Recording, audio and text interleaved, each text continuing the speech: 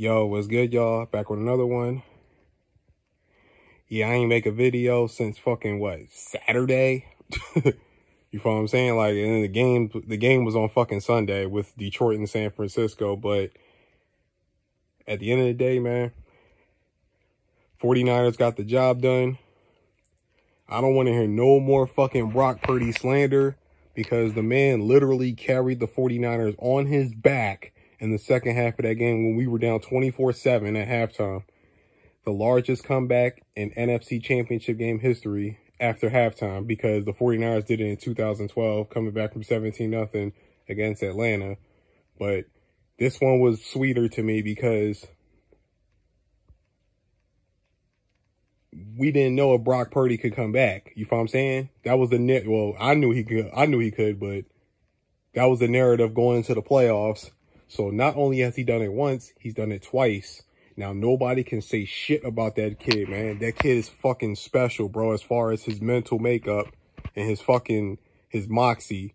You feel what I'm saying? Like, you got people like, you got all these analysts talking about he doesn't have this, he can't do this, he can't do that.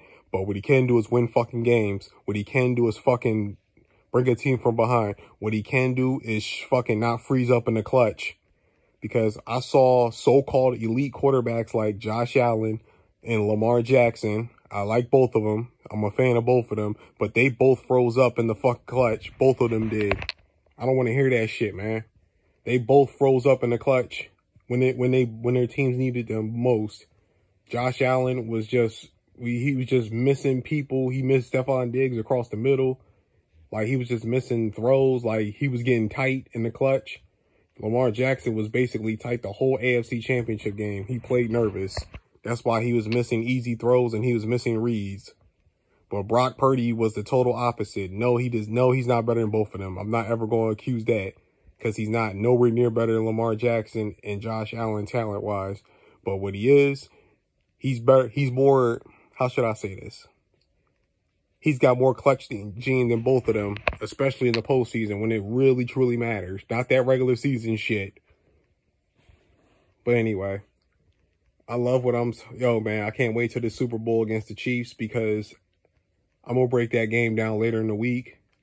And while I think the 49ers are going to hoist the trophy, and I'm not just saying it as a fanboy, I'm saying it being real. I think the 49ers are going to win the game outright, but I'll get to that later in the week. But right now, this is about giving Brock Purdy his fucking flowers, man, because that kid fucking deserves it. Because he's been under nothing but media scrutiny for the last month and some change since the Baltimore game. Since he had a bad game against Baltimore, he's been under media scrutiny for no fucking reason. Like, it's weird because it's like he's not allowed to have a bad game, yo. He's not allowed to have a bad game, and I don't understand that shit, bro. Like, all great quarterbacks have bad games. Shit, Patrick Mahomes had a fucking stretch during the season where he looked like he was lost. But they didn't blame him. They blamed his receivers. And honestly, that's the truth. It was his receivers. It wasn't him. But that's what I'm saying. Like, he had statistically his worst season of his career, but he still found a way to get it done in the postseason where it matters. And I'm not comparing Brock Purdy to Patrick Mahomes, so don't get on here acting goofy.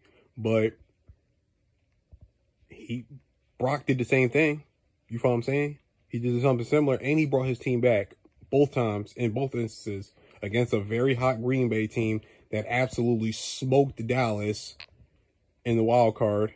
And then against Detroit, against one of the most talented teams in the league with Detroit, because whether people want to believe it or not, the Lions are that fucking good, and they're here to stay. I won't be shocked if the Niners see them again in the postseason next year. But at the end of the day, man, it's all about winning, and that's what Brock has fucking done. He's 21-5 as a starter. He's 4-1 in the postseason, and honestly, he should have been 5-0 if he didn't get hurt against Philadelphia last year in the NFC Championship game. He would have been 5-0. So, come on, man. Like, the kid has performed in the playoffs. Like, stop trying to play with his fucking name, man. Like, real talk. Like, y'all dudes need to really watch football, man. Stop fucking playing these games, man. Give that kid his fucking respect. But like I said, man, like, I'm proud of Brock, man. That's real talk. That's coming from a real 49ers fan who was skeptical at first because I wasn't always the biggest Brock Purdy supporter. But he won me over Soon, week one this year when we smoked Pittsburgh and he did what he did to that great Steelers defense, he won me over. And I'm always, and ever since then, I had no more questions about him. And that was mostly because of his injury, because I was worried about his elbow. And that's another thing. He coming off reconstructive elbow surgery to his UCL. That's a damage and injury to a quarterback. And he still fucking had a great fucking season. So, but nobody wants to give him credit for that. He came back from a career-altering injury and still fucking put up the numbers he did. Still made the Pro Bowl. You know what I'm saying? Was literally a couple votes away from being a second-team All-Pro quarterback. So come on, man. Like, get this kid his respect. And he's in the Super Bowl. Fuck out of here, man. Put some respect on Brock's name. I'm holla at y'all. Peace.